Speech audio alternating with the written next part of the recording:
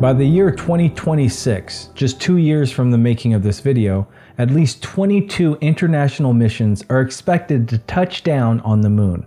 Some of the countries include the US, Japan, South Korea, Russia, India, the United Arab Emirates, among others. But this time last year, NASA unveiled its 4-member crew headed for the moon, Artemis II, a 10-day flight marking the agency's first manned moon voyage in over half a century. But this brings up the question, why is there so much attention being focused on the moon, considering a 5-decade break from moon voyages in general? Here's a hint.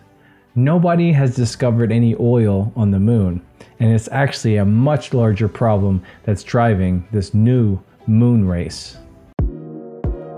Welcome to the Global Network. Please support us by clicking the like button and subscribing to our social media accounts to stay up to date with our content.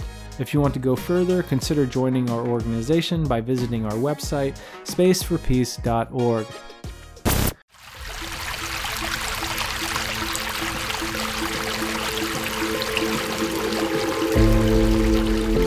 Water.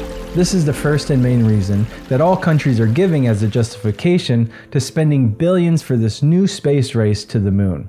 There is the potential to find water on the south pole of the moon, don't get me wrong, but discovering water on the moon is just the first smaller step to another much larger goal, militarizing space. And doing it before anyone else to gain the advantage is essentially a new level of competition from some of the richest nations on Earth. And who does this benefit mostly? The tiny section of capitalists from those countries, while the rest of the country and its people continue to struggle with access to basic necessities to life such as healthcare. As the global network has made pretty clear in previous videos, the militarization of space is the dominant goal of most imperialist nations today, and it's becoming more and more of a threat to all of us. And the closest celestial body to the Earth is the moon. So it would be logical, as a military strategy, with the goal of having dominance in the skies above, to build a military outpost on the moon. This prevents unnecessary missions back to Earth to gather essential resources like water. So while the main narrative to get to the moon so quickly may be stated as the goal to find water, the real goal is to build a military outpost on that moon and have a military advantage over others. This idea is not novel. It goes back to 1959 when the US Army completed a study for opportunities to place soldiers on the moon through what it called Project Horizon. This study proposed deploying soldiers to the moon by 1966. They designed blueprints of the entire outpost, including a detailed area of the living quarters. In early 2022, the US Air Force Research Lab made a pretty significant announcement, one which barely got any attention. They announced that the Pentagon will be extending its operations from 22,000 miles above Earth to 10 times that distance. And you'll never guess what it's called. The California Highway Patrol System. I meant the Cislunar Highway Patrol System, or CHIPS for short. I kid you not.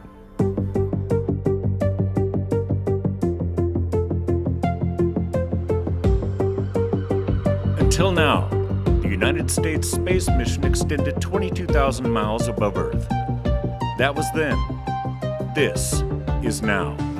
The Air Force Research Laboratory is extending that range by 10 times, and the operations area of the United States by 1,000 times, taking our reach to the far side of the moon, into cislunar space, far beyond the crowd.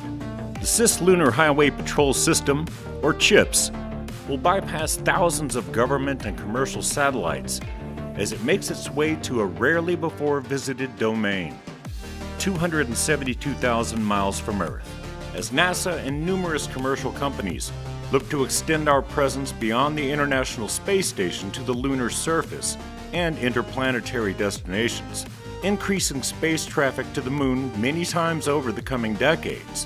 The U.S. Space Force will ensure the peaceful development of space, keeping our missions safe and secure in these distant frontiers. The responsible use of space and unfettered access to space domain awareness ensures collision avoidance, on-orbit logistics, communication, navigation, and maneuver, all critical to the United States and allied space commerce, science, and exploration. AFRL, on Earth or hundreds of thousands of miles away, providing the technology to ensure safe space exploration, keeping an eye on adversaries, and providing critical national defense capabilities to the Moon and beyond.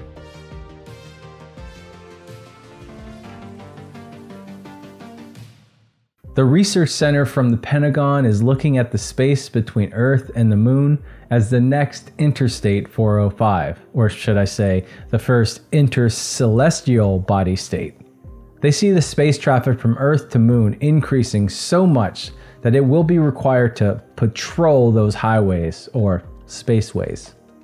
Essentially, this is that same idea behind protecting free trade, just like how the US military patrols the entire world with nuclear-powered and nuclear-armed submarines and warships in order to protect so-called free trade. While this is true to some degree, it really just gives the US and its trading partners who capitulate to US policies an advantage over other nations and producers. Now, they are taking this idea towards space. We weren't lying when we said that the US wanted to take capitalism to outer space 2 years ago. The US-based think tank CSIS published a report in early 2022 titled "Fly Me to the Moon," saying that 106 cislunar and lunar activities are planned in the next decade, coming from 19 nations. That is a lot of activity around the moon. Besides, the typical larger based economy nations like the US, China, and Russia, who we should all know are going to do these space activities, one of the most ambitious plans actually comes from the United Arab Emirates, who plans on sending over 1,000 people to the moon by 2045. In a world where the US already spends the most on its military budget and has the most powerful military in the world, we can see why the Pentagon wants to extend its arms into the cislunar arena and specifically to the moon. And this idea of creating a highway patrol is just an extension of what the US is already doing on Earth. So, as we hear more and more from mainstream media outlets in the coming years about the so-called scientific exploration of the moon and its cislunar space around it, hearing that the goal is to find water, you'll notice that what is left out of the news stories is the real intention of all these cislunar missions: to have a military advantage over space activities, with the goal of completely dominating space. And the US has stated this, as Trump said years ago, "We must have American dominance in space." So important. This goal might become a reality, but the question is, at what cost?